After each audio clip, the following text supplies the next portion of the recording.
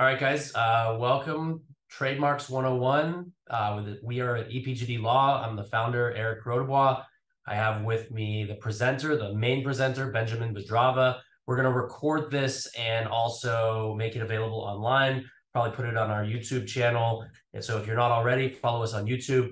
And I'll just take a step back. Trademarks is probably one of my favorite areas of law. It's this weird intersection between intellectual property, business, marketing, creativity, and some very specific laws. So most of this presentation is trademarks, and then Ben is going to go into trade dress and a little bit of copyrights at the end. So again, we are at EPGD Law in Coral Gables, Florida. The firm is about 10 years old. Benjamin Bedrava has been with the firm 2 years now, and he is intellectual property specialist. And Ben, if you want to give a brief introduction for yourself. Thank you. Yes, Benjamin Bedrava. I started off most of my practice at a intellectual property firm doing just that, managing a trademark portfolio, reviewing and revising patent applications, doing copyrights, getting into far more trademark litigation than you'd think. And coming here to EPGD, I've brought a lot of that over, and I'm glad to be able to share some of the things that I've learned over the last 9 years with you guys, and hopefully you guys can take something away from this as well. So why don't we go ahead and jump into some of the basics. So to get started, what is intellectual property generally?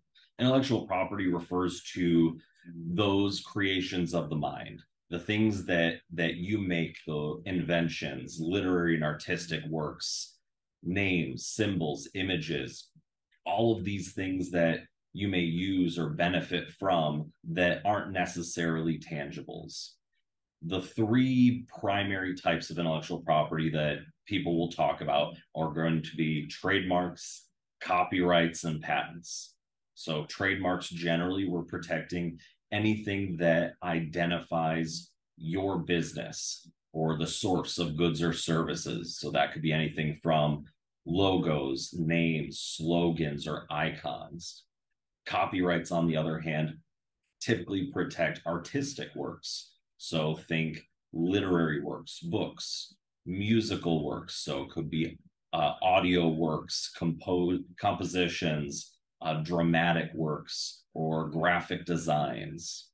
Patents are the last kind of, and they typically will protect types of inventions.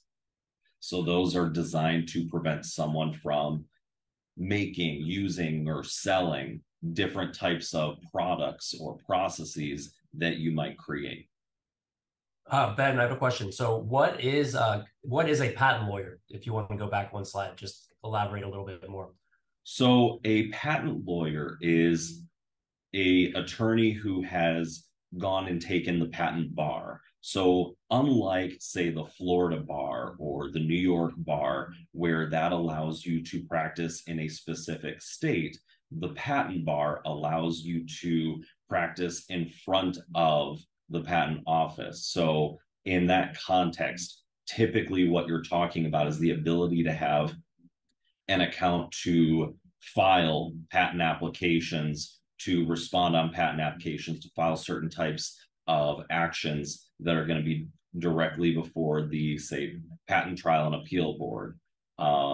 Whereas trademarks and copyrights, there isn't this additional bar of entry.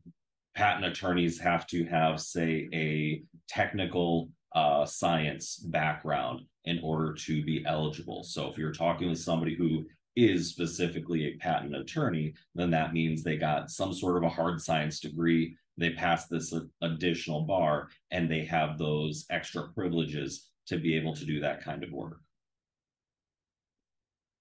So a non-patent lawyer can do patent litigation, but they can't do patent registration. Exactly. There's certain types of patent litigation, like things at the patent office directly. But if, say, you're in federal court where most patent litigation happens, any attorney can do that. They just wouldn't be able to, say, file that application with the patent office.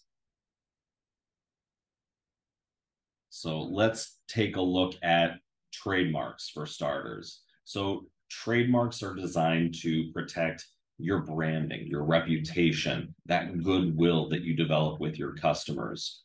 When you're talking about a trademark, we're talking about the things that customers get to know you by, how they search you, how they talk about you to their friends, where all of that memory goes when they think about who they just worked with, whose product they purchased. All of those things tie back to those elements that you hold yourself out to consumers as being uniquely you. So things that can be trademarked that we touched on a little bit earlier, brand names.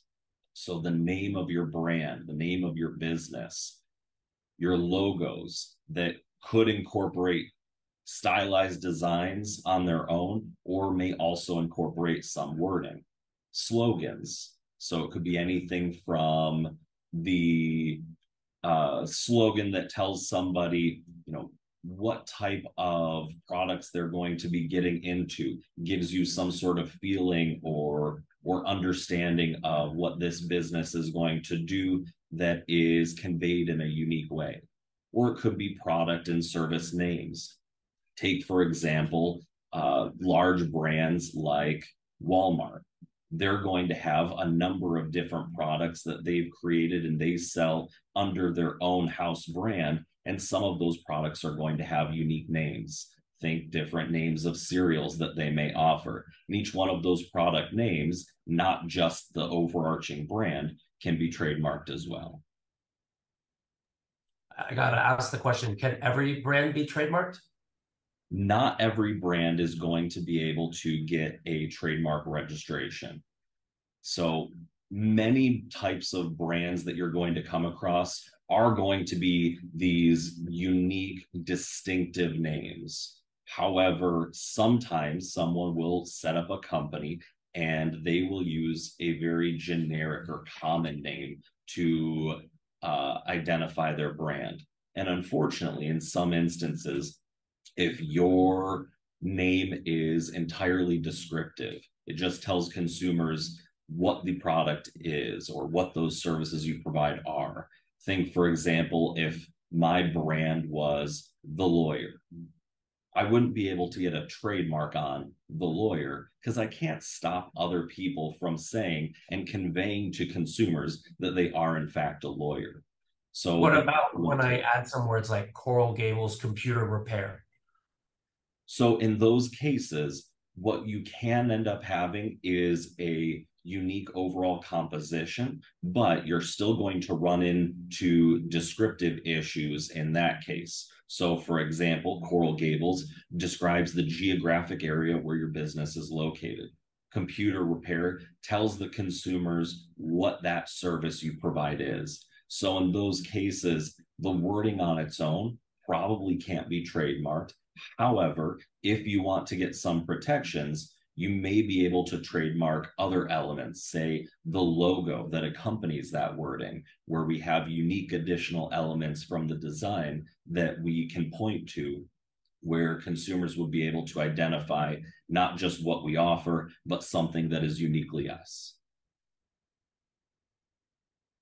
So when we're talking about trademarks, we're talking about these marks that are used in connection with specific types of goods or services. So the Nice Agreement set out 45 different classes of goods and services where all things, everything that you can provide to a consumer under the sun will fall under. The first 34 classes all identify different types of goods. So everything from, let's say, purses and leather goods in class 18, clothing under class 25, jewelry under class 14. All of these things will fall under one or another class. Now, classes 35 to 45 will cover services. So class 45, legal services. We may have class 35 for advertising or retail services. The difference between a mark that is used to identify goods themselves and a mark that is used to identify a retail store that may sell certain types of goods. Often that's going to be where you're selling not just your own products, but the products of others. You know, I have thought a lot about this. And by the way, for anyone watching, it's easy to Google. Just Google the Nice Agreement, Nice, like Nice, the city in the south of France. So the Nice Agreement, a bunch of really smart people got their heads together and they uniformly made it, because what it was is before every country made their own list. So the US had a list, France had a list, Canada had a list. And so most of the industrialized countries got together and they said, hey, let's make one list so that in France, category 35 means the same thing as category 35 in the United States. And then take it a step further, they've somehow organized all things that can be sold into 45 categories, which is amazing. Like, I just wrap my head around that. Obviously, there's some broad categories and then there's some narrow categories. Like there's a category for firearms and then there's a category for scientific equipment that could be anything, right? Right. I mean, we have absolutely everything that you can provide under those 45 classes. Now, there are a couple of exceptions that fall under some strange additional indicators that we have, say, a collective organization where there isn't necessarily an owner. We're not necessarily providing the same level of a service or goods, but we have like a club where there's group membership. Those will fall just outside of these. Those are going to be a lot more uncommon. Now, your classifications are one of the biggest steps for actually picking and registering your trademark. So the first thing that you want to do, once you've understood what the goods and services you want to offer are, is to do a trademark search. So you want to go out there and look, is there someone who is already using not just this exact mark, but a confusingly similar mark, something with could be slight variations that consumers aren't going to remember or think of. Remember, consumers are always going to have a general rather than specific impression of your or any mark. So when you're thinking about, is this mark too close?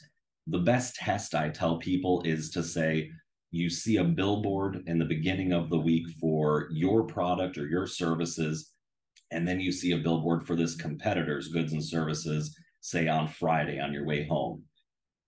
Is that mark, are those goods and services close enough that you might think to yourself, you saw signs or advertisements for the same company? If so, then it probably is going to be too close that there might be a conflict.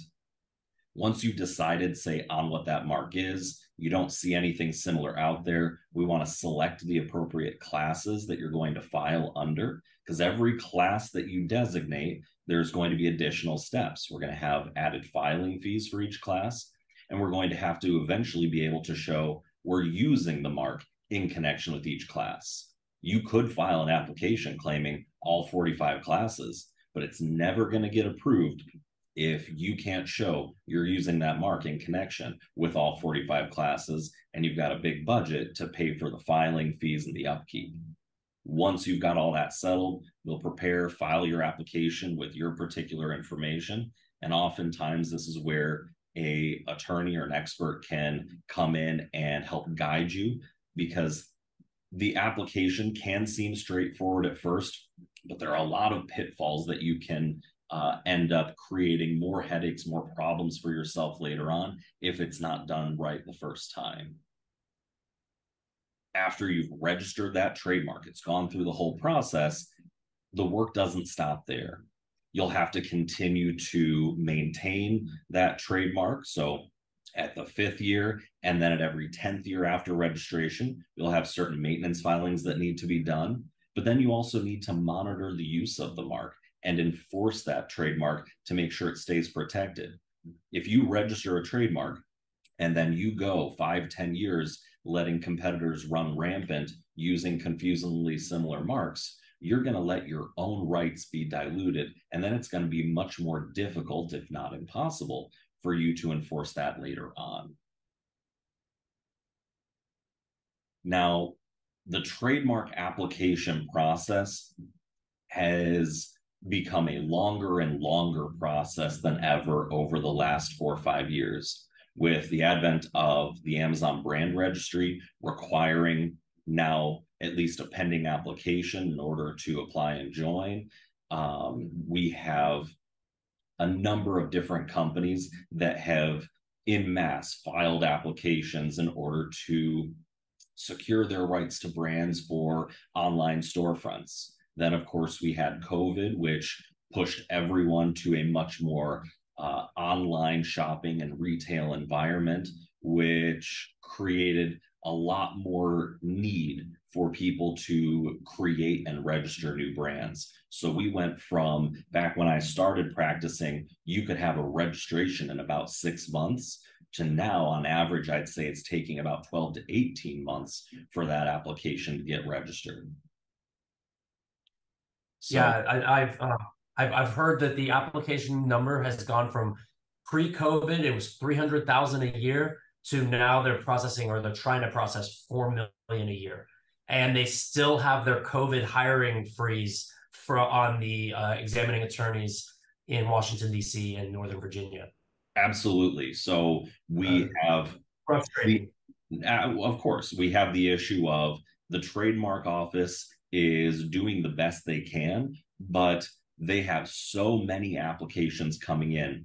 And with so many applications, that also means there's a lot more conflicts that are coming up, meaning more office actions, more work that needs to get done, and ultimately more drawn out processes. Once you file that application, it's got to undergo examination, but a trademark officer isn't picking up your application. For the trademark office, their goal is 8.5 months right now after filing. I'd say you want to expect it'll be about 9 to 12 months, depending on the type of application, what office it gets assigned to, before an examiner will go through the application and take a first step.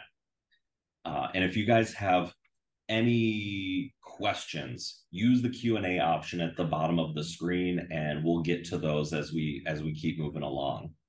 So once Let me ask you real quick. Yeah. I think this is a segue. I see it on this slide. What exactly is an office action? So an office action is where an examiner is going to identify any barriers they believe exist with the application that might prevent it from being able to register. So it could be everything from something innocuous, like we want to amend the way you describe the logo or the elements in the logo. Instead of saying it's a hat, we want you to say that it's a pointed hat. To something much more substantive, like a likelihood of confusion with a previously existing application or registration. So likelihood of confusion is the primary grounds that you'll see a rejection come through on if it's going to be something substantive. Those technical office actions are often more just a preference of an examiner, and typically only take a few minutes to resolve if the examiner can do all the amendments on their end. So I guess let me put it another way. So not all office actions are created equal. Some are really easy and we'll resolve the issue without even telling our clients. Like I've seen them so mundane. They're like, hey, can you add a comma to your description? And we're like, yes, we'll just add a comma for our client. To, of course, the worst one, which is the likelihood of confusion, which then goes back to, did we do our due diligence? Did we search?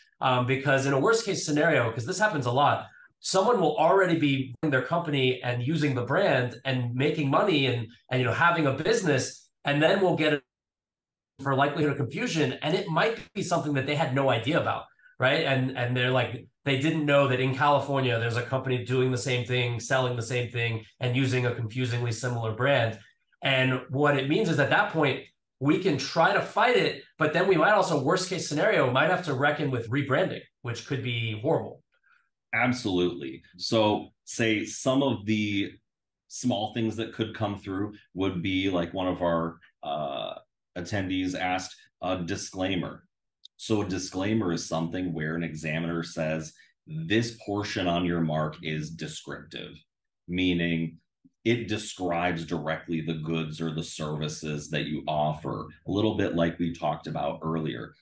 When we have a descriptive element, we have to enter what's called a disclaimer, where we acknowledge we can't stop someone from using this particular term because we can't stop someone from identifying that they have this type of a good or that they're providing this type of a service.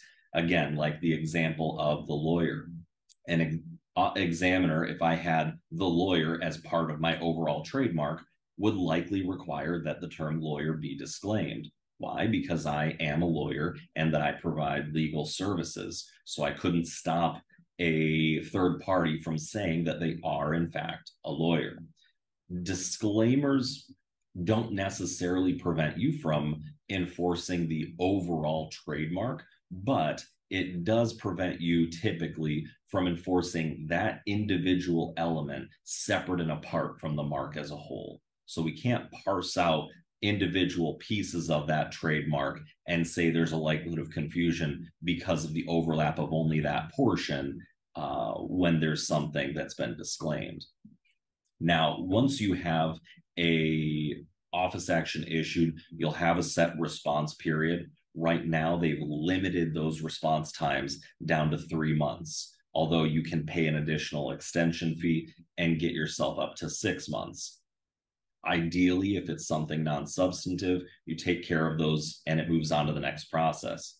If it is something like a likelihood of confusion, you'll have a few different options. One of those can be fighting it out with the examiner and trying to show why there is not a likelihood of confusion between the marks, or it could be trying to circumvent the examiner. You might be able to say, look, I know that this business out there doesn't care about me or my mark, and that they would be fine with it.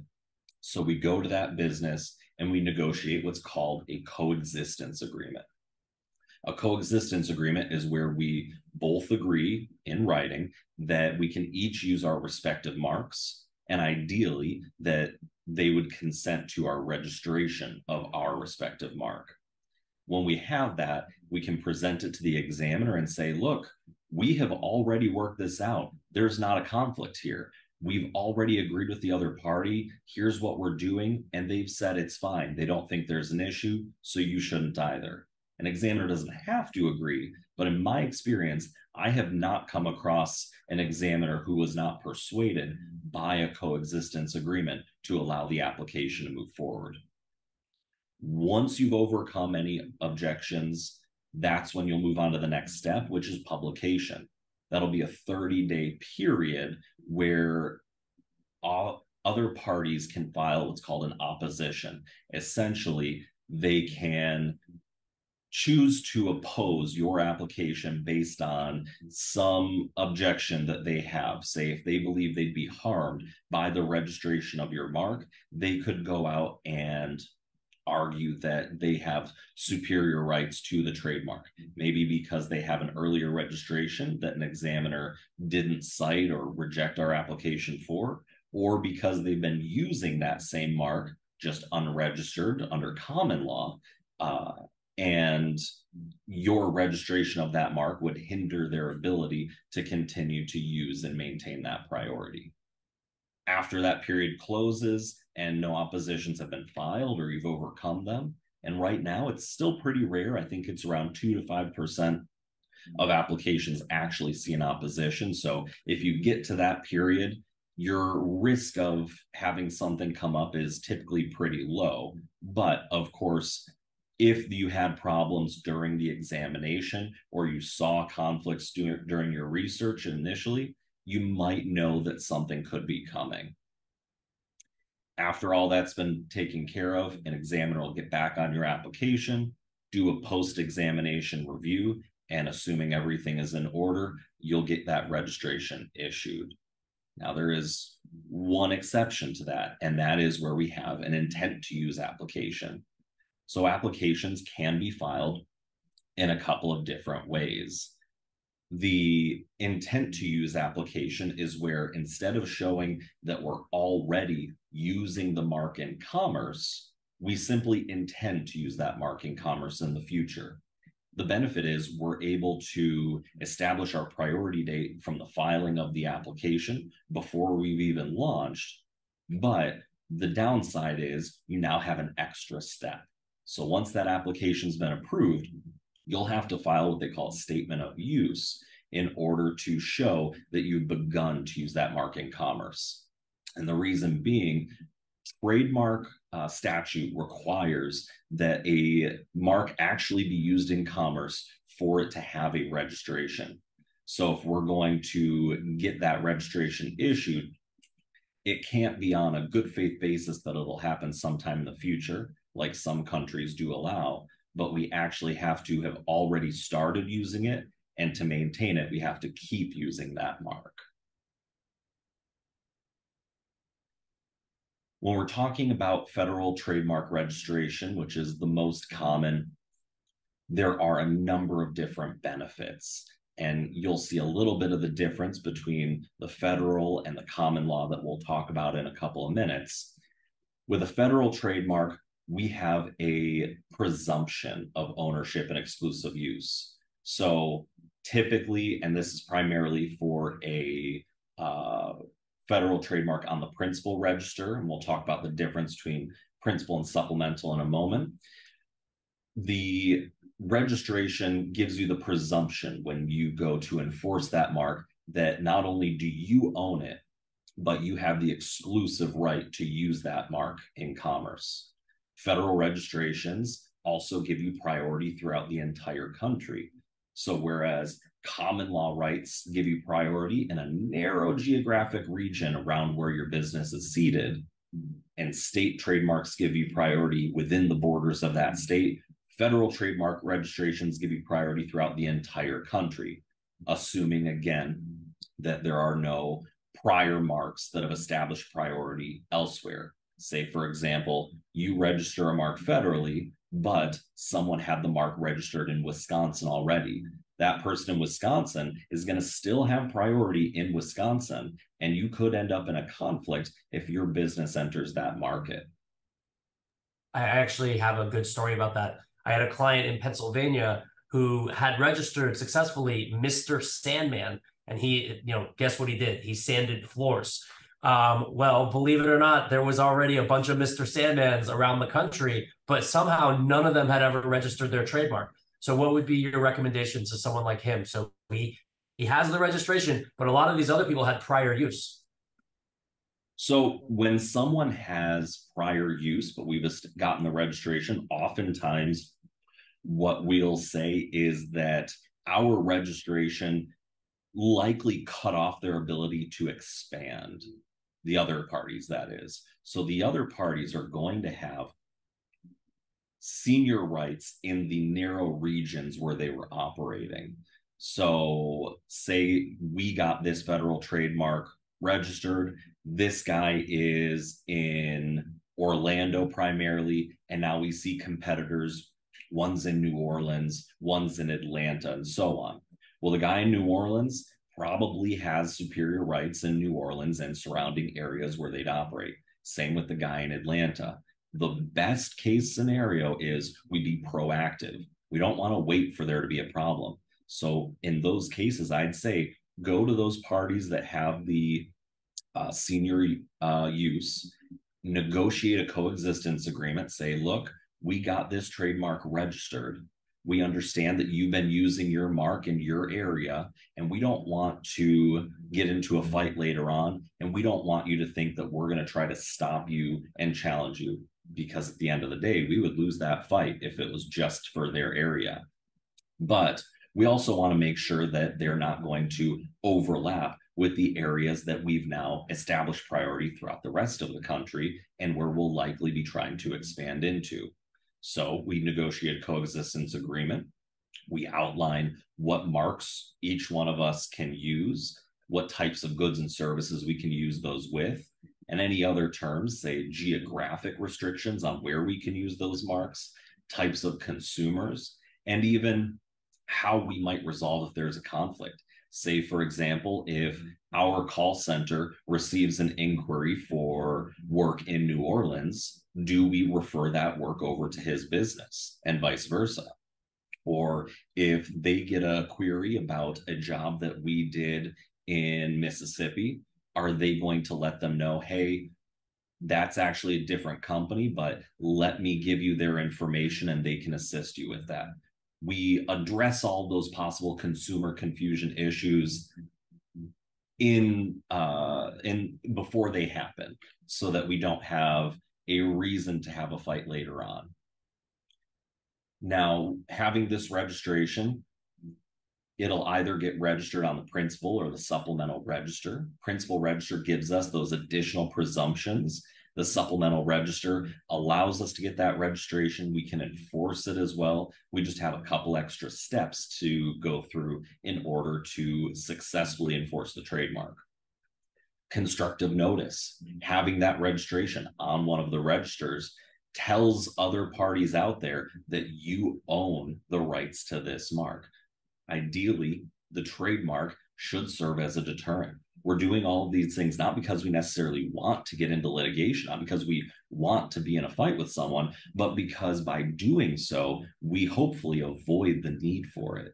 By filing one trademark application, you could avoid hundreds of thousands of dollars in lost profits, in litigation costs for other parties that might pop up with similar names, because now they're going to look and see, oh, wow, this guy already registered that mark and owns the brand.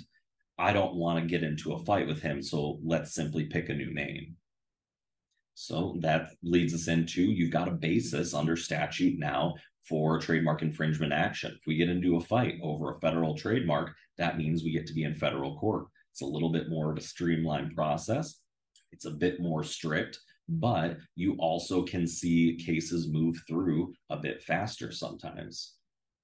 You get to use that circle R symbol. So that registration symbol that we see here on the right of the screen, that shows to other parties that specifically we have a federal trademark registration. And of course, then that'll direct them, if they have concerns, to take a look and see what that registration covers and ideally serve as a further deterrent.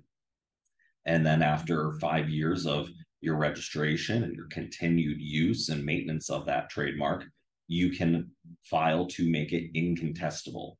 Doesn't mean it can't be challenged, but it does take away several of those defenses and challenges that people can use against it.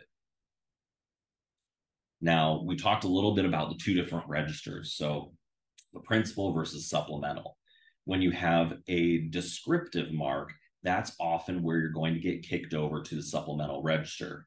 Can't be overly generic, or they could still reject it. But in some cases, certain descriptive or weak trademarks can end up on the supplemental register. And the primary reason for that is that the examiner acknowledges, look, this mark is descriptive enough that I have doubts there aren't other parties out there that are just using it without a registration, and we don't want there to be a conflict or to create chaos in the markets.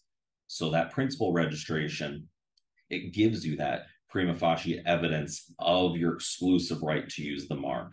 It gives constructive notice to other parties that you have the sole and exclusive right to use that mark. Supplemental registration doesn't have that same effect. So supplemental registration, the idea is it acknowledges there may actually be someone else who has some rights in the mark because of that level of descriptiveness. And since there is someone else that could have rights, we may not have that exclusive ownership or control. And so if we get into litigation with a mark on the supplemental, we need to go through those couple of additional steps to show that we have the rights to enforce this. There isn't another party, or at least the other party on the other side doesn't have superior rights over us. And the supplemental, that can be a stepping stone to the principal?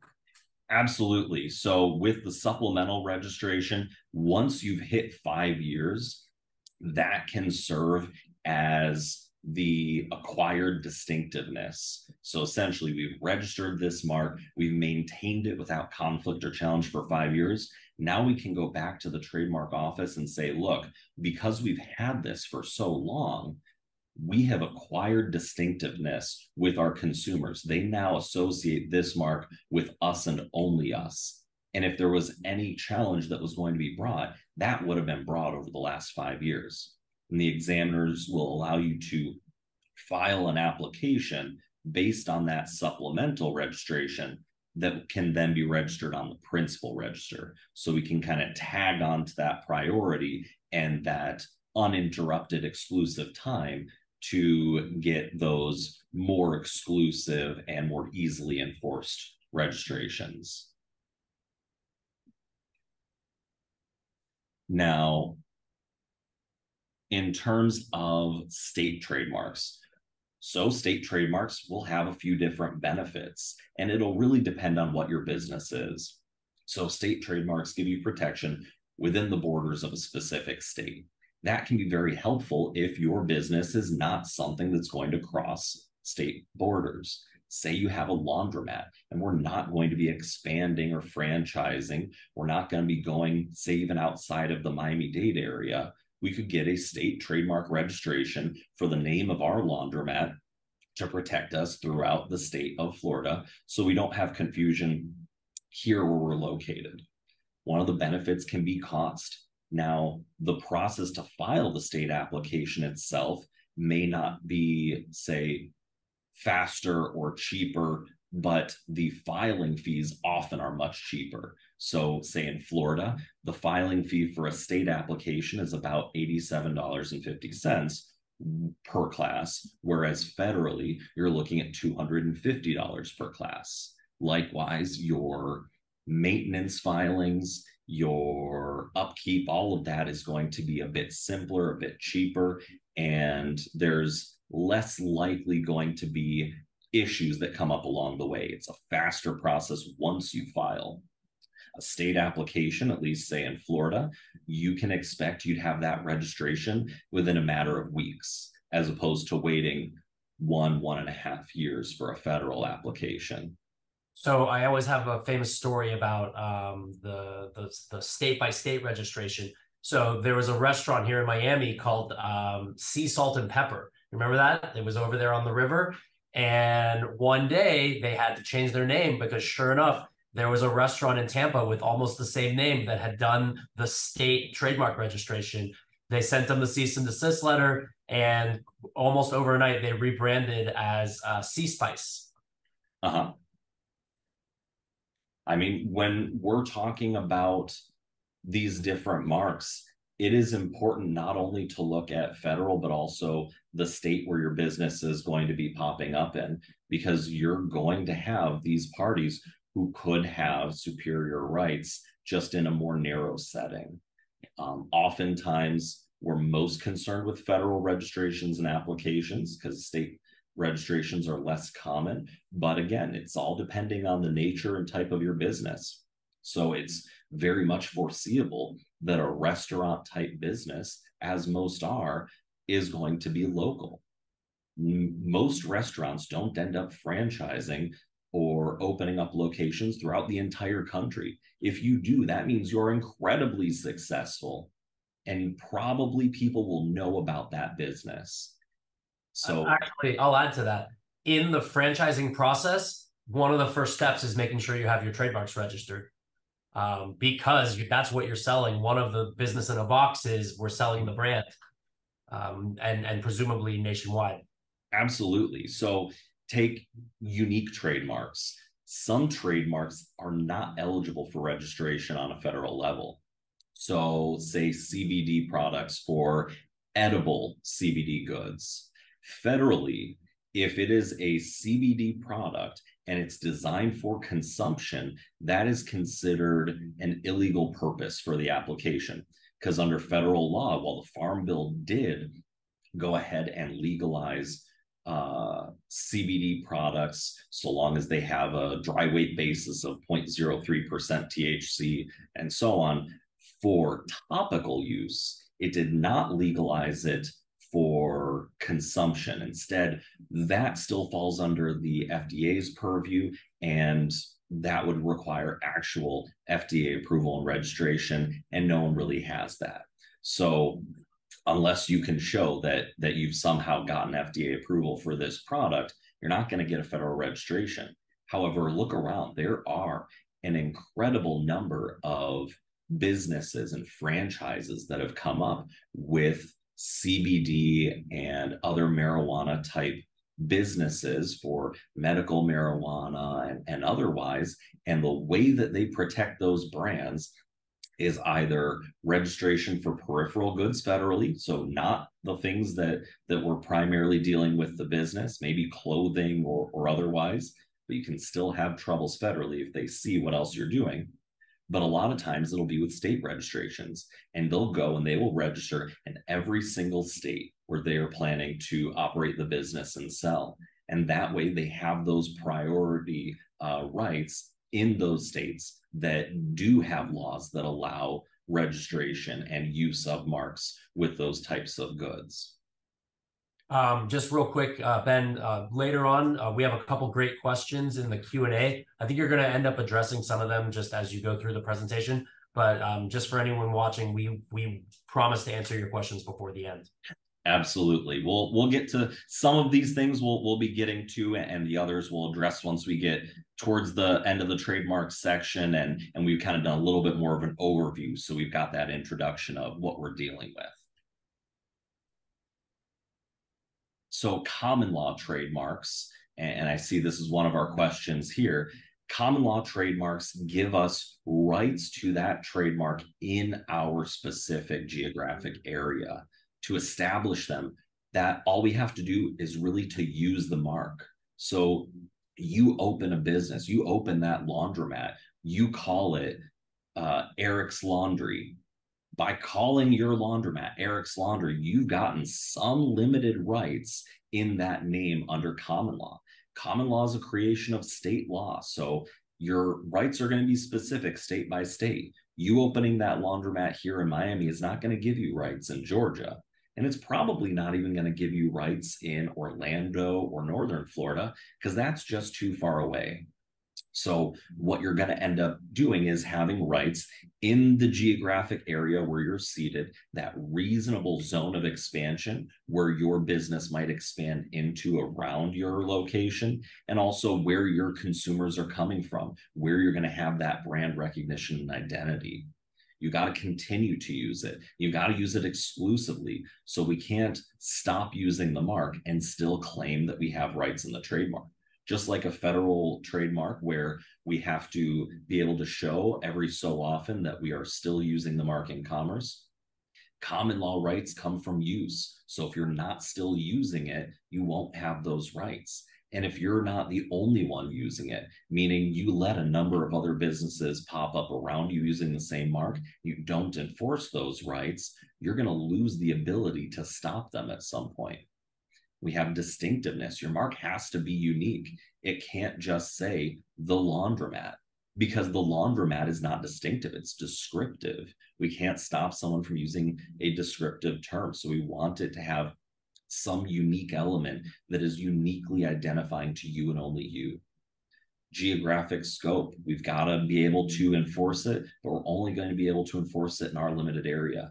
So if someone starts using that mark in, say, Tampa, it probably isn't something we can enforce. And it's also probably not something that's going to cut back on our ability to enforce the mark here in Miami later on. And then evidence. When you start a business, I cannot emphasize enough, create some documentation of your evidence of that mark. Do things that have time and date stamps. So you publish your online retail store for selling these types of products on January 1st, 2023. That day, go to your website, hit print to PDF, include the headers and footers so we can see the date that you pulled that website and the web address. And if you ever have a dispute with someone, now we have documentation to show when we first used that mark in commerce. That kind of evidence is invaluable. And so many people who aren't necessarily filing their trademarks right away forget this step. And years later, they'll get into a fight with someone and they don't have any documents. They don't have any records. The best they have are some emails back and forth. And those emails probably aren't going to be significant enough to really establish a strong claim. And without that evidence, If we can't establish our priority, then we're going to have this gray area of who has senior rights between ourselves and who may actually be a later user. Let me add a couple points. So first thing is, what is the common law? So the common law, just in general, are the traditional laws that we inherited from England. And under the English legal system, there were certain causes of action that arose over time. And one of them was stopping a competing business from stealing your likeness, right? That's trademark infringement. And so under the common law, you could sue someone to enforce your rights. And Ben just went through all the steps. You would have to prove your case, right? So what's the first difference? Registration, the presumption is already there. And what it does is it switches to the other guy to then he has to disprove your case, right? So here you can say to your blue in the face, well, I swear I started in 1985, but I can't find any evidence, right? And so it's harder on you because there's not just a clear and easy registration where you can just look at the registration and it's got the date right there printed by the government. So that's the first main difference. The second main difference, and I always talk about this, is attorney's fees. So if we need to enforce our common law trademark rights, you will not get attorney's fees. So you can sue someone and you can win and you can establish all of these elements that Ben showed, but you will not get your attorney's fees under the common law trademark infringement theory. Did I miss anything there, Ben? No, you're spot on. And all of these different trademark rights are going to have different pieces that you're going to need to put together in order to enforce, different ways you're going to enforce them, different venues, different requirements. And, you know, as you go, I'd say, down the list from federal to state to common law, it actually gets more difficult to enforce. So how do you establish a claim of trademark infringement? We talked a little bit about it. Trademark infringement, it all comes down to consumers. Is there a likelihood that consumers will be confused? And so when we're looking at that, there's a number of different elements, but one of the things that we always want to start with is how strong is that original trademark? The stronger the mark, the more protections it's going to be given. So everything from it's become a famous mark. It's so well known that consumers are going to associate that mark with this company and only this company. Take hotels.com. Was that a descriptive mark? Absolutely. But it's become so famous that we know who hotels.com is. The other side is it a completely unique mark? Xerox, not a word. Didn't exist, didn't mean anything before they created that for their brand. This completely made up term gives them more protections because there's no chance this had been used anywhere else. There isn't any consumer impression or meaning associated with it beyond what this company has created out of their branding. What's the intent of the other party? Are they meaning to actually infringe upon the trademark? Is there some sort of malintent? Is this fraud or anything? Are they trying to pull from your pool of consumers? Are they trying to get your consumers to be directed to their business by using this mark? Take, for example, Google Ads.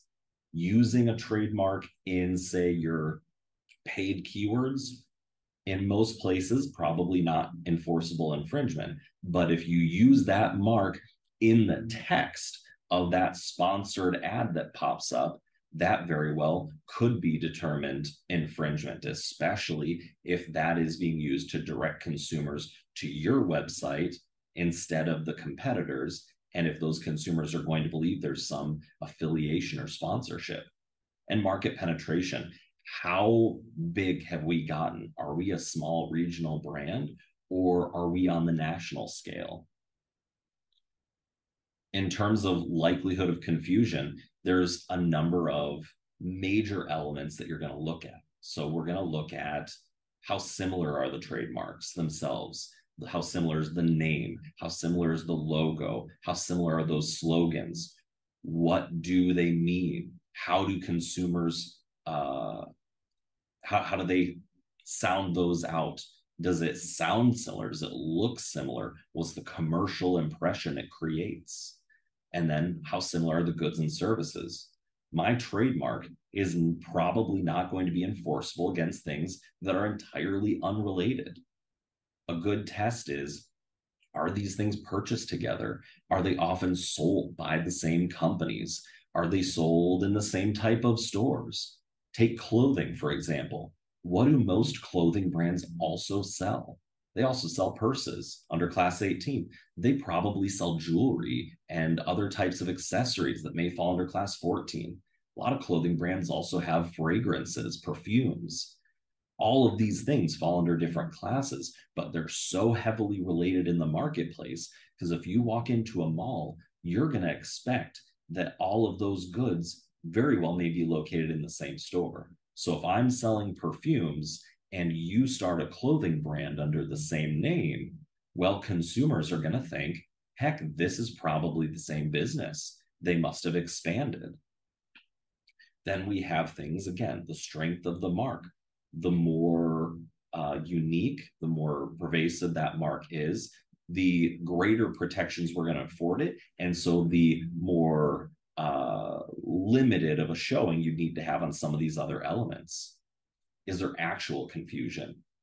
Evidence of actual confusion, like consumer complaints or surveys showing that they thought this was one and the same business or that they were related.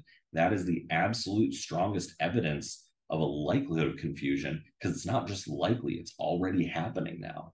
So we've seen this happen so many times. I'll give you an example. There was a guy, and I'm going to change the names a little bit, but he had Boca Computer Repair since 1991, right? He's had it since 1991. He's never registered. So we're in the common law situation. And a guy moves half a mile down the road and he calls it Boca Raton Computer Repair. So we've got Boca Computer Repair, and then half a mile down the road, 25 years later, Boca Raton Computer Repair. And he had real clients that were like, yeah, we called and we were confused because we were talking to somebody else. We were expecting to get you because they called the wrong company. Exactly. And when you have those things happen, what does that really mean for you? It means that you're going to have your consumers take their business elsewhere, thinking they're coming to you. It means that consumers who have a great impression of you are going to wrongly apply that great impression to this other business. But then you have the opposite effect of someone who has a horrible experience with this competitor is going to now believe that that horrible experience was your fault. They're going to leave you negative reviews. They're going to tell their friends and family, don't work with these people because X, Y, and Z happened. And they just don't know the difference between the businesses. And not being able to distinguish them is the whole point of that discussion of infringement. Consumer carelessness and sophistication. How careful are we when we're buying these types of goods and services? If we're talking about going and finding a very unique type of service, say I'm an inventor and I'm looking for someone who is going to create my new mobile application, I'm looking at spending tens of thousands of dollars, if not hundreds, on developing a new software. I'm going to be very careful about what kind of person I hire and looking into that person. And I'm also, if I'm spending that kind of money in that type of industry, probably more sophisticated than just the average Joe. I'm probably more used to doing these types of business transactions, and I'm able to better distinguish between these parties that say someone walking into a mall and buying a $10 t-shirt just might not afford that same level to. You're buying something that is literally pocket change for you. You're not going to be that focused on, does this label look right? Is this actually the brand I think it is? You see a shirt that you like, it looks okay enough, it's cheap, good enough, we buy it, we go on. Then we have, what is the intent? Is this person trying to infringe upon your trademark? How are they using this mark or this similar mark? All of these So, are going to be sorry weighed. to interrupt. My very first trademark infringement case, these guys were in food imports and they quit working for their boss and they set up a directly competing business doing the exact same thing, and they just flipped the letters around. So it was veg fru and they became fru veg. Oh, wow. Yeah. Well, and this is a great question we have here. What about web domains, social media accounts? Are those going to create a likelihood of confusion? The answer is maybe, and it all depends on how it's used. Typically, your web domain is just that address you type in to get to the website. But it could be something like hotels.com, where it also serves as your brand name. And so in that case, that is also their trademark, not just the web address. Your web address on its own typically doesn't hold much weight in terms of infringement. It can in some cases, and there are international dispute resolution platforms like ICANN that allow us to address claims where we believe someone is infringing upon our trademark through the use of a domain. And a lot of it does come down to what the intent behind the acquisition of that domain really is. Because remember, the domain itself could be used for a number of different goods and services, especially if that domain's not being used for any particular purpose. Now, we probably don't have a strong claim of infringement unless this party, say, saw our application, registered the domain immediately afterwards, and is trying to leverage that to force us to pay substantially more than market price for it. But, if, say, we just see someone with a similar domain as ours, but it's not necessarily part of their branding, it's not something they hold out to consumers, it may not serve as use as a trademark for purposes of claiming infringement. Social media accounts are the same, although those arguably are much more prominent of a use because it's not just an address you type in, but it's the actual name of that business account or otherwise that you see that is advertising and promoting those goods and services. Say an Instagram account, you have a name on there. Well, that name is repeated on every post you make about your services. It's shown on all the listings of products. And so that probably does create enough of a use to claim infringement of a trademark.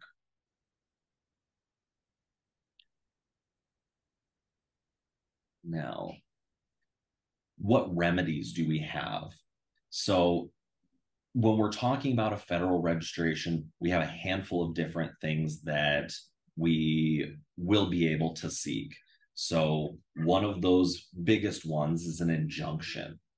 Injunctive relief means you are trying to stop them from doing something.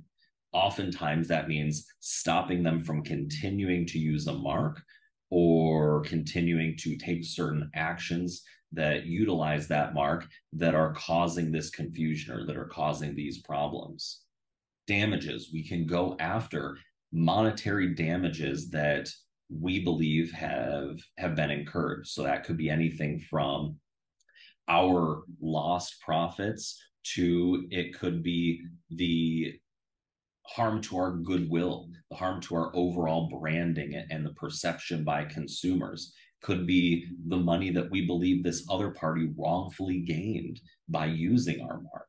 But then we also have statutory damages. Sometimes it's just too hard to say, what is the value of this injury, the value of these lost profits? How much did we really lose? How much has this really harmed our brand? And that's where statutory damages step in. Statutory damages give a court a lot of leeway to be able to simply set an amount. If we can't establish this was $100,000 worth of harm, the court can say, look, we don't know what the exact amount is, but based on all the facts together, based on how egregious the conduct is, we're going to assess X amount of damages against you. When it's not willful, it's what we call maybe innocent infringement. They're not doing it intentionally. There's a $200,000 cap.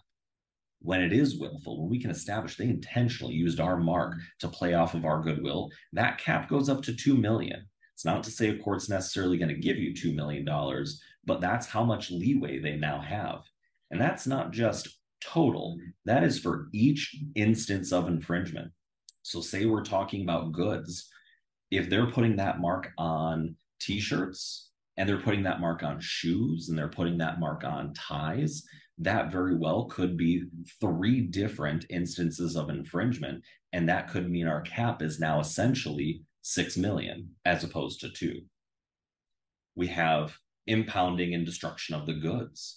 We can essentially take control or have those infringing goods destroyed. Accounting of profits, we can force them to show us how much they actually made off of this infringing activity. And again, going back to those damages, we can pursue those wrongful profits in our recovery, especially if it's too difficult for us to show how much we might have lost. And attorney's fees. In exceptional cases, you might be able to recover your attorney's fees and certain other litigation expenses. So let's talk a little bit about what those exceptional cases are. I know we had a question about that. So exceptional cases, and this is for really all IP claims, attorney's fees are largely only going to be brought when it's something that's really egregious. So typically it's something that is extreme, someone acted in bad faith. For trademark and copyright infringement, that typically means, say, that it was bad faith or there was intentional infringement. So we can show that it's willful. There's a much higher chance that a judge is going to allow us to recover our attorney's fees. Could even be the other way. These attorney's fees can rebound against you. If you file a claim for trademark infringement against someone in bad faith, you know they're not actually infringing, or you know this isn't the right party to file it against, the court can assess the defendant's attorney's fees against you when you lose that case. You can end up having to pay the attorney's fees for the person that you sued. For patent infringement cases, you're looking at typically, is the conduct objectively baseless? Meaning, were your activities reasonable? Did you have a reasonable basis for saying that you would not be infringing on this patent? Patents are very complicated. Courts typically give you a little bit more leeway depending on the type of parties, how sophisticated you are. And so say you're a little Joe Schmo and you thought you created this brand new thing and you did it differently, and this big company comes along and says, nope, you're still infringing on our patent. And they can show a number of different ways how they get to that conclusion. The court agrees with them, but they say, look, you're right, but it's a lot more strained of an argument, and a reasonable person might not have been able to piece that together. They might not assess attorney's fees against you in those cases.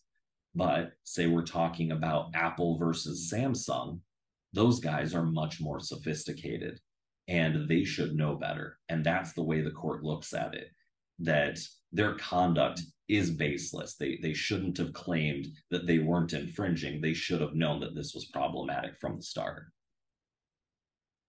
Now, when we're talking about these different claims that you make, we also have some common defenses, and then we'll answer some questions and wrap this up. So the common defenses are going to be largely attacks on the registrations themselves, or they're going to be more these common law claims. So abandonment, fair use, those will typically go after the mark itself. Have we abandoned the mark by stopping using it? That'll apply with a federal registration if we stop for a period of years, or even a state or common law registration if we just stop using it for a certain period of time. Fair use. Do we have a reasonable basis for having used this mark? Let's take, for example, comparative advertising or commentary. We're talking about the difference between maybe our toothpaste and Colgate. In order to identify this product and be able to explain the difference, we might have to use their trademark name to reasonably identify it. But we also can't go over the top. We've got to be limited in how much we use that mark, and just as much as, let's say, is reasonably necessary to do so. Then we have other common law defenses like latches. Did the trademark owner delay unreasonably in asserting their rights against you? Did they wait 5, 10 years before saying that you were infringing their mark after learning that you opened your business? How long can we really expect people to have this apprehension of suit? Unclean hands.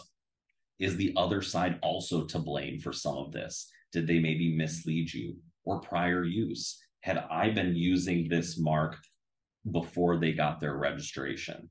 So all of these things will really lean into some of the defenses that you have. Now, just kind of to briefly touch on some of the other types of intellectual property that you have, we have trade dress, which will fall also under the Lanham Act and be something that will claim akin to trademark infringement, and will have those same elements to establish, say, a likelihood of confusion, but has a couple more things that we'll need to address. So trade dress rights are going to be used when we have something that is, say, non-functional. Oftentimes it is an element that identifies our brand, but isn't necessarily a logo. It isn't necessarily a name. Take Adidas, for example. Adidas has the 3-stripe design. It's not just that one logo they use. They put 3 stripes on all sorts of products. So they'll register their rights, or they'll establish those under common law for, say, 3 stripes running down the sleeve of a jacket. And those trade dress rights, because they're a little bit more ambiguous, require us to take a couple of extra steps. We have to show that we have distinctiveness. So there's inherent distinctiveness, meaning it is such an inherently distinctive or identifying something that consumers will absolutely associate that with us and only us. Or acquired distinctiveness, that we've been using this for so long that consumers now associate this with our business and only our business. Red soled shoes, Louboutins. That is not something that they automatically own the rights to right away. They had to work at it. They had to show how much money they've invested in advertising this, how pervasive the knowledge about the red soled bottoms was to be associated with their brand, how consumers would see that and now instantly associate those shoes with them without seeing any other wording or logos. Once they did that, once they could show this, and it's a pretty high showing, they were able to get protections over that one element. There's a number of other odd trademarks that you might get that people just don't think of as being trademarks, say the fuchsia color that T-Mobile uses. All of these things that are more ambiguous often fall under trade dress, which is really like a subsect of trademark rights. Now, let's go through some of these questions that we have here. So, for example, we have a product where we are using that mark for specific goods now, and we plan to expand into other goods and services in the future. When we're talking about that, what should we file? Well, the answer really comes down to what are we going to do in our immediate future, and how soon do we want to be able to enforce that mark? So in reality, we can't enforce a trademark registration until it actually registers, until it gets approved. And so in that scope, if we want to file an application claiming a number of different goods or services we're not using yet, we're going to be limited until that mark registers, and that's not going to register until we can show use with everything that we've claimed. So say it's a clothing brand and we want to get into bags later on. If we're not going to have those bags for, say, more than a year and a half, the amount of time we'd expect for that application to get approved, then I'd say hold off on adding that in the application. Let's file it for what we plan to do in the immediate future. And as we get closer to doing bags, you'll file a separate application to claim those specific goods with your mark. That way, we're able to get the first application through and approved, get it registered, have something enforceable without it being held up by these other classes of goods. Same for if we have a name, but we don't yet have a logo. So we can file different applications, and you typically want to. Your name oftentimes will want to file on its own without any sort of design element incorporated into it. So if we have a trademark application for just the name EPGD Business Law on its own, no stylization, we have the strongest claim over that name's use, no matter how it might be shown or represented. Your logo, on the other hand, specifically claims what could be limiting elements, those design elements, but it also gives you protection over those design elements. So, for example, if someone's using a very similar logo, but the wording might be a little bit different, that registration for your logo could give you a stronger claim, versus if someone's using a very similar name with a more different logo, the registration for the name on its own will give you the stronger claim. So these will often be filed separately, but they don't have to be done at the same time. Once those things are done, once you choose the name, file the application for the name. Don't wait. Once you have that logo set, you'll need to file a new application for that logo, as they do go separately. I can give a perfect example. We originally trademarked just the name EPGD Business Law. And then later on, when we had chosen our logo with the distinctive characters and the color features, then we did a second application for the logo. And if I can say it a different way, there's really no benefit or disadvantage to filing them together or separately. They're considered completely separate applications. They could be assigned to two different attorneys, examining attorneys. And the only benefit, if there is one, is maybe your lawyer will give you a deal if you bundle more than one application at the same time. Exactly. So, when we're talking about these applications, every mark, every variation of the mark is its own trademark, and it all has to go in its own separate application.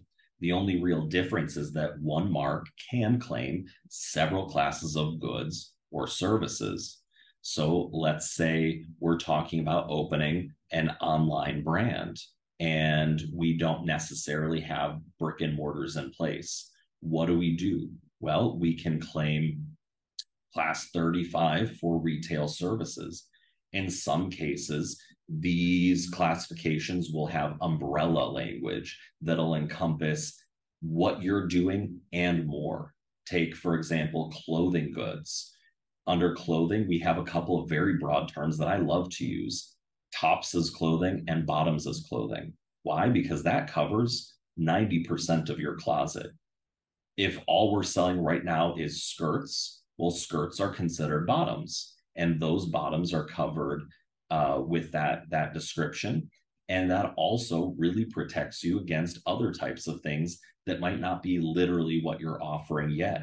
So it might not be that you're offering pants yet, but you could offer pants in the future. Say with the retail services, we may be able to have a broad claim for retail services without specifying whether it's online or whether it's brick and mortar. And so by doing so, we're getting ourselves more broad protections over the mark without necessarily having to establish use with all these other peripheral things that might fall under that umbrella. Now, I think we've got a little bit of time left to go through some of the other areas of IP. Is that right? Let's talk a little bit about, we discussed what trademarks are. Let's talk about what they're not. And for starters, that would be copyrights. So trademarks are often going to be these simple design elements that comprise your logo. They're going to be these short slogans, these names. Those things typically aren't able to be copywritten. They don't have what they would call enough artistic elements involved in those works. And so when we go to file an application, we have to decide, are we filing a trademark or are we filing a copyright? If it's a very intricate graphic work and it's not necessarily something that we're using to identify our brand or our business, maybe it's something ornamental. Think the design that goes on the front of a t-shirt. That's something that we're going to have as a copyright. So the copyrights protect these artistic works, not necessarily brand identifiers, but these things that have that more artistic involvement. Copyrights will give us additional claims over infringement. So to establish a copyright claim, you need to show we own that copyright, that the other party had access to our work. So say it's something that's not public. Oftentimes that means showing that this employee or past employee had access to the files where this work was kept. Substantial similarity. They don't just have to have had access, but the thing they create really has to be substantially similar to your original work. And then one step further, they actually had to have copied it. So there have to be portions that are copied from the original. It can't just be inspiration alone. And we see a lot of issues of this when we're talking about music. I'm sure you're all pretty familiar with some of the disputes that have happened in pop culture recently with artists releasing songs that have similar melodies or similar lyrics to previous artists' works. Take, for example, Miley Cyrus's new song, Flowers, that came out this year. There were a lot of similarities to a song that I believe it was Bruno Mars had done several years before. But it wasn't that she had copied portions of those lyrics or the works. It was more of a response to some of the claims that were made in that song. Instead of saying that the person can buy someone else's flowers, you're saying I can buy my own. And that distinction between the copying really allowed there to not be an issue. No one raised a claim of copyright infringement because we just didn't have that kind of an overlap. When we have copyright infringement, similar to trademarks, we can get injunctions. We can pursue damages for what we've lost. Sometimes that is the lost licensing, lost profits, could be other harms that we've experienced. Or when it's difficult to show, there's statutory damages, which for innocent infringement, we'll call it, goes from a minimum really $750 up to $30,000 per work. Or if it's willful, could be as high as $150,000 or more, depending on the situation that we're dealing with. You could have attorney's fees in those exceptional cases we talked about. And copyright infringement is one of those limited areas where there are also criminal penalties for certain types of infringement. Take piracy, for example, not on the open seas, but say of certain types of work that you are copying and redistributing. Common defenses that you're all probably pretty familiar with: fair use. Has this been used for news reporting, criticism, commentary? Just because we are showing a clip of a movie on the news to talk about a flub that happened. Take, what was it, Game of Thrones, the Starbucks cup that was left in one of the scenes. Many people showed stills of that episode in order to show the cup and comment on the episode, to comment on the production. That was not copyright infringement because that fell under this fair use definition. Or rather, if it was copyright infringement, it wasn't enforceable for that reason. Independent creation, attacking. Was there actually this copying? Did we actually have access to that original work? If not, we created this independently, whether it's similar or not, and there's not a case for infringement. And then we also have the statute of limitations. Is this outside of that period where they can validly enforce this? Have they waited too long after we published or they learned about our use? And just, is the copyright itself invalid? Was it filed properly? And if not, can they still enforce it? And then the last area of IP is really patents. Patents are those inventions that you create. There's a few different types of patents. The most common are utility patents, where we create a new functional invention, so some process or functional object or item, or design patents, which are ornamental designs of some article of manufacture, some aesthetic element. Think oftentimes a figurine, or take, for example, a coffee cup. We have a new shape or design to this coffee cup. That could be a design patent. The last and much less common is a plant patent, new types of plant varieties.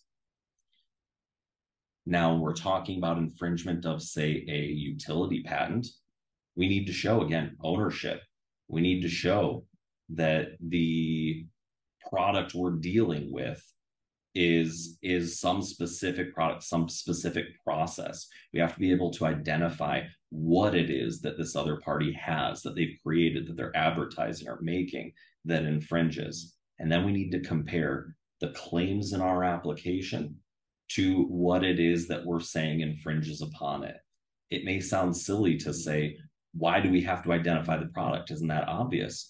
When we're talking about patents, they're very complicated. And so sometimes what you're claiming infringes isn't, say, the entire iPhone. It could be one piece of that iPhone. Something that they put in there infringes upon a microchip that your company created. And when we're comparing those elements, we've got to be able to show either one for one that the elements in our claims are located within this article of manufacture, or that it is an equivalent. Maybe they swapped out this type of bolt for another type of bolt that provides the same sort of function. Just because it's not identical doesn't mean it's not still functionally equivalent and that we can't enforce our infringement claim. With a design patent, we've got the same first couple of steps, but we have a different way of comparing them, because design patents are about a physical form. We're not talking about these stated elements, but substantial similarity. So substantial similarity is where an ordinary observer, familiar with the prior art, so familiar with these types of products, would believe that the accused product is the same as your claimed design. So take, again, for example, a figurine. Is someone who's familiar with these types of products going to think that what this potential infringer is selling is one and the same with what's shown in the drawings of your application? Patents will have similar remedies as well, but instead of statutory damages, we have treble damages. And what that means is that when it's willful, a court can award up to 3 times the actual damages that were suffered. So instead of just being able to show this harmed me $100,000 worth, the court can say, look, this was willful, so we're going to take those reasonable royalties, or we're going to take those lost profits and we're going to triple them. And that's what this party is going to owe you as a penalty for their wrongful conduct. Defenses, also very similar. Is the patent even valid? Oftentimes that means you could challenge the patent either in the court where you're seated, say in federal court, or you might challenge it directly at the patent office. Depending on how far after registration, where you are in that process, you'll have different options for what those challenges could look like. Prior use. Can you show that you actually had released this product before they filed their patent application for their earliest priority date? And then again, similarly, latches. Did they delay in enforcing this? Estoppel. Have they made representations that would make you believe that you would not be infringing? Or are they misusing this patent? Are they trying to improperly engage in behavior that's designed to cut down on competition, not just prevent people from using their invention, but to stop any competitors in the field at all? And then a lot of this will come down to how these things get enforced. And you'll see the word troll get thrown around a lot. Trolls are what we often call people who will amass certain rights and send out what may be very loosely based claims of infringement.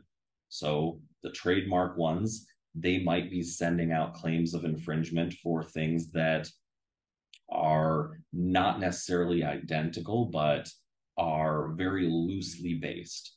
It could be copyrights, where someone has a large database of images that they've gotten and they've hunted down photographers to get the rights to enforce these. And now they have applications that crawl the internet and look for someone who may have unknowingly reposted an image. Or patents. There are companies that go around and buy up old patent portfolios of businesses that aren't using those inventions solely for the purpose of trying to find someone who might arguably be infringing upon one of those claims. Now, it's not to say these are not valid claims that you guys have, but it is something that you might not be expecting to have against you. And that's because these types of parties go out there and they find absolutely everyone and make very, we'll call it loose claims against the parties that they find. And so sometimes your best option is to settle quickly and resolve something as cheap and efficiently as possible. And sometimes if it's a more strained claim, to challenge it. So let's go through and take a look at some of the other questions that we have here before we wrap up. So let's see, the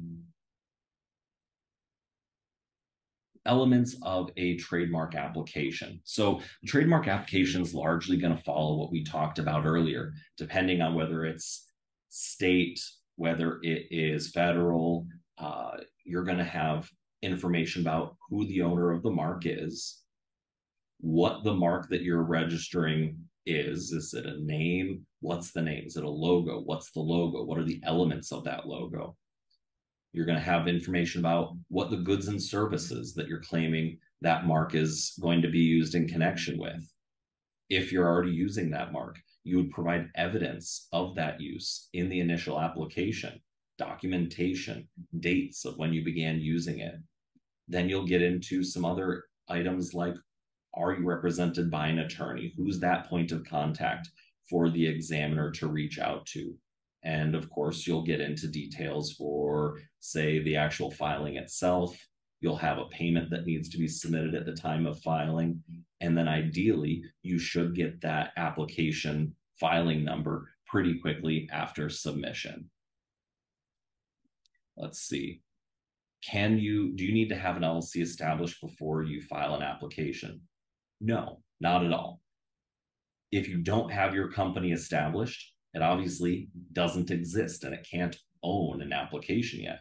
But you can file that application and you can assign those rights at a later date. So for example, I'm going to start this business. I just haven't formed it yet, or the state hasn't processed my documents to form it because that entity doesn't necessarily exist yet. You would probably file that application under your own personal name.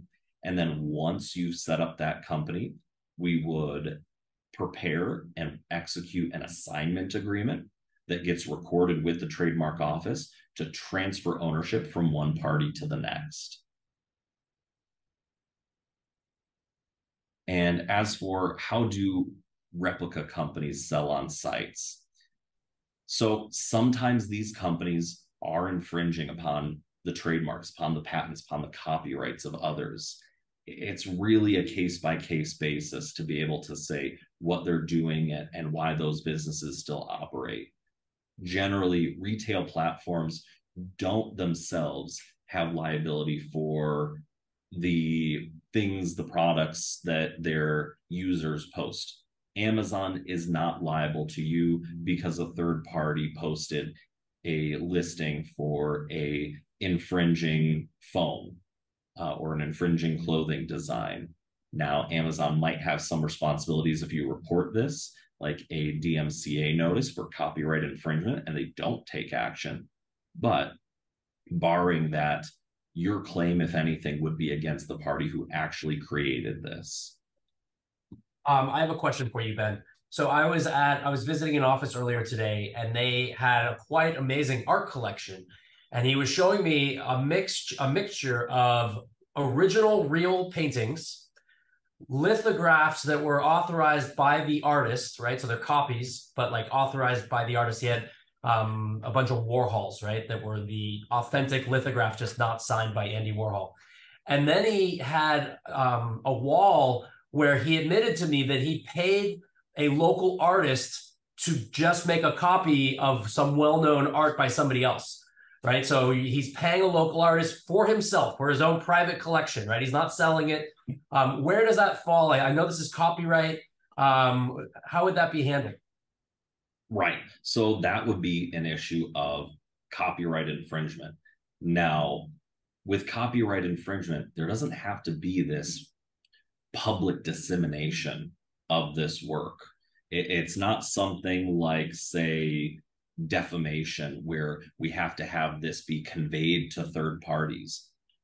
The creation of this copied work could still be copyright infringement, and it could be actionable. It would just be on a smaller scale. So, for example, a court is going to look at what would be a reasonable license, for example, for someone to create a replica of this. And that could be as simple as looking at, does this artist sell prints of their work? If they sell prints of that work, how much are those prints? How much would a print of this size, this scale be? How much did that artist lose by you having someone create this instead of going to that artist for a copy or a print of that? And so the risk with copyright infringement isn't always the size of the damages, but it could be you did this and you went to this other party because you knew that artist was going to charge you more. And so you may have done it willfully. And so if they file suit, maybe they'll get $2,000 for a reasonable royalty or reasonable cost for having created that. But then they might also get their attorney's fees.